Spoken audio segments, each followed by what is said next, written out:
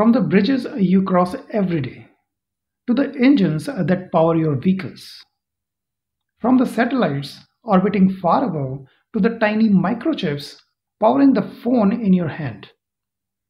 There is one invisible yet powerful phenomena that quietly influences how all these things are designed and built, and how they survive the test of time: thermal expansion.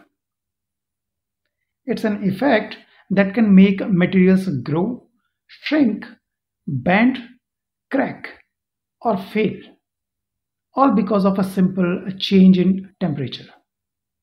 And if we ignore how temperature changes affect a design, the consequences aren't just minor flaws. They can become dangerous structural problems. A material might crack, a part might jam, or an entire system could fail. That's why every engineer must understand it, not just as a formula, but as a real world factor that affects every structure and system exposed to temperature changes. So, what exactly is happening inside a material when temperature changes? Why does it expand or sometimes shrink? The science begins at the atomic level. Every solid, liquid, and gas is made of tiny atoms that are never truly still. They are always vibrating, which means everything around us, from the steel beams in a skyscraper to the glass in a window, is alive with this constant, invisible motion. When the temperature rises, maybe from the warmth of the sun or the heat of a working engine, we are essentially giving those atoms more energy. They start vibrating faster and with greater intensity, pushing their neighbors slightly further apart. This tiny, invisible dance of atoms creates a cumulative effect. The material expands. Its length, width, and volume all increase. And this is what we call the thermal expansion, a change in material's dimensions caused by a change in temperature. Although the word expansion suggests only increase, but it is a conventional term used to describe both expansion and the contraction that happens with the temperature changes. So when the temperature drops, vibrations slow down, the particles settle a little closer together, and the material shrinks. This change is usually tiny, often just fractions of a millimeter for everyday objects.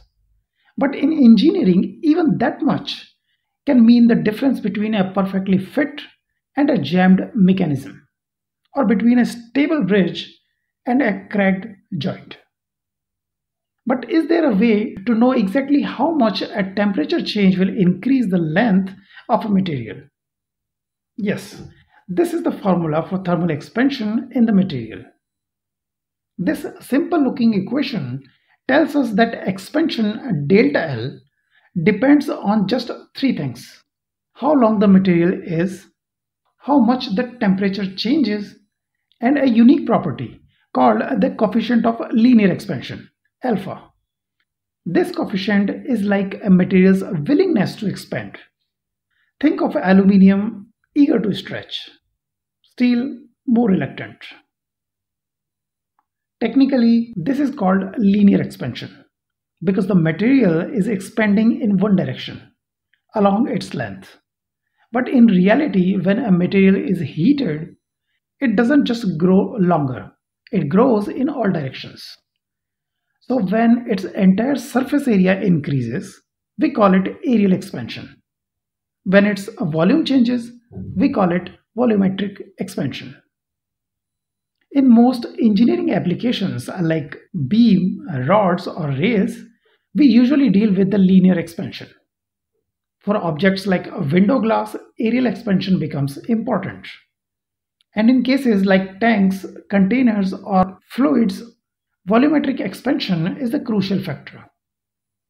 Each of these uses a corresponding coefficient of thermal expansion, unique to the material and the type of expansion.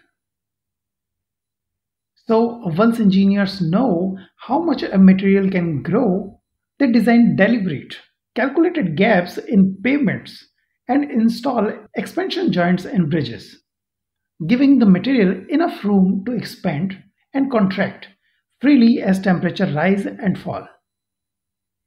Now, here is where it gets interesting and dangerous. What happens if we don't let the material expand? What if that steel beam in the bridge is locked in place, with no gaps left to grow? The atoms still try to push outwards, but the unyielding constraints are pushing back. The material is trapped. As the temperature rises, an invisible internal pressure builds up, a silent struggle between the material's desire to expand and the forces holding it in place. This powerful internal pressure is what we call thermal stress. If that stress becomes too great, the material will eventually give way, often with catastrophic results. This is the invisible battle engineers face every day. It's the reason why railway tracks buckle in the summer sun, why sideways have those deliberate gaps, and why a hot glass can suddenly shatter when cold water is poured into it. But there are certain designs and situations where we can't leave gaps. Think of the engine of your car working for hours when you take it on a long trip. It gets incredibly hot, causing its parts to expand. Yet there are no expansion gaps in its design. In such cases, the stresses that develop must remain less than what the material can safely handle. So, how do engineers calculate the stress that builds up in a material when its expansion is restricted? Here comes the second formula, used in designs where leaving a gap isn't an option. This formula calculates the invisible thermal stress that builds up when the material is constrained. This stress sigma depends on three key factors: the material's stiffness, known as Young's modulus, its willingness to expand alpha, and once again the change in temperature. This formula reveals the invisible pressure that builds inside a restrained material.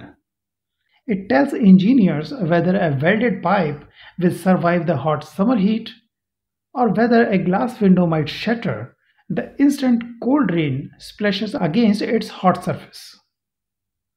In practice, both formulas work hand in hand.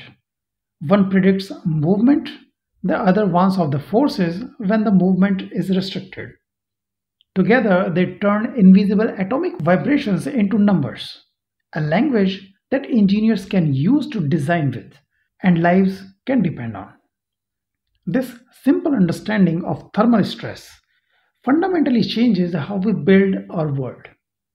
The applications of these principles extend far beyond bridges and sidewalks.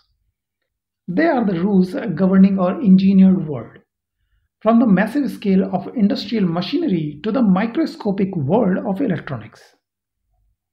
Consider the steam pipe in a power plant, which are often rigidly fixed at key points to manage weight and pressure.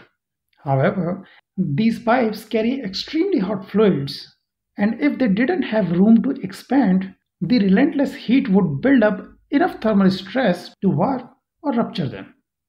But since these are continuous pipes, a simple gap won't work.